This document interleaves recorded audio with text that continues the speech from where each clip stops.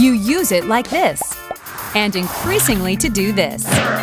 But across the country, Americans are benefiting from mobile technology in new ways. That means more data over wireless networks.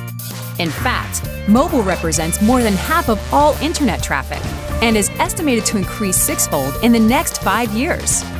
From healthcare to transportation and education to public utilities, America and our economy benefit from these new innovative uses. But in order to meet America's growing mobile demand by 2020, we need more than 350 megahertz of licensed spectrum, the airwaves that power wireless. More licensed spectrum will help America remain the global leader in wireless.